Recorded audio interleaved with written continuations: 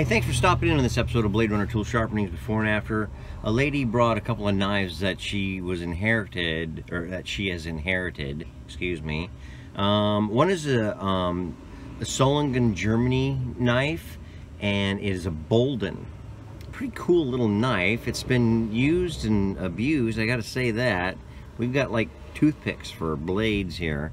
She says, I don't know, can you sharpen it? I said, well, you know, I'm always trying to be as conservative as I can. We've actually got a broken tip.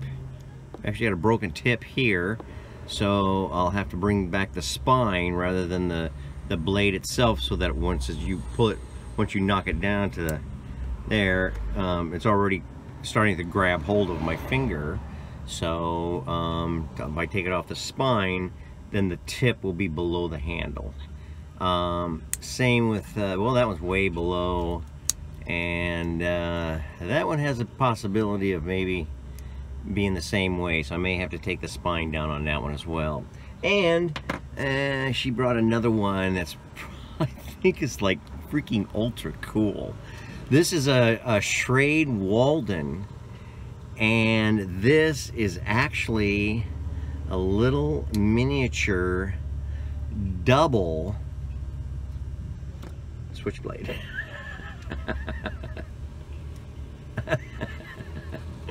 So we'll see if we can get them to work a little bit better and clean that all up, and of course sharpen it. And not, again, we're down to Arkansas toothpicks here. We'll see what we can do, and we will show you our results when we return.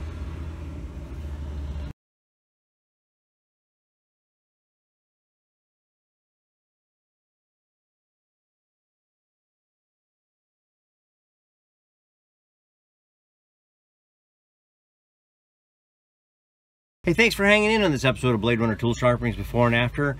Those two knives that lady brought in that she inherited, well, I did finish them up. The Schrade from Walden came out really well. I was very surprised. I cleaned it up really nicely. Now it comes out really sweet. I did have to knock off the tip of this one, straighten it out. I didn't like to do that, but I had to be able to bury it underneath the handle. Same holds true for the longest blade. I had to kind of square off the tip a little bit so that I didn't take anything off of the cutting edge itself. And just to show you, they do work.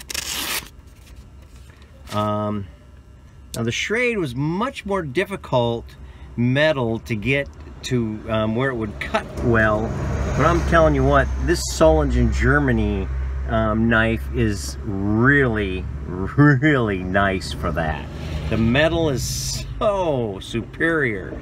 I gotta say, I lubed it up, and now it acts like an actual switchblade. Well, this one here, you have to hold it into, because it is pretty old, but there we go, almost. And that, whoop, here we go. Just to show you, isn't that nice and smooth? Just beautiful. And that's what makes the world go around here, Blade Runner Tool Sharpenings Before and After. Hey, hope you enjoyed the video. Give us a like and share our Facebook page, like and subscribe to our YouTube channel, and now our new Odyssey channel, Blade Runner since 1983. And remember, with Blade Runner, there's never a dull moment.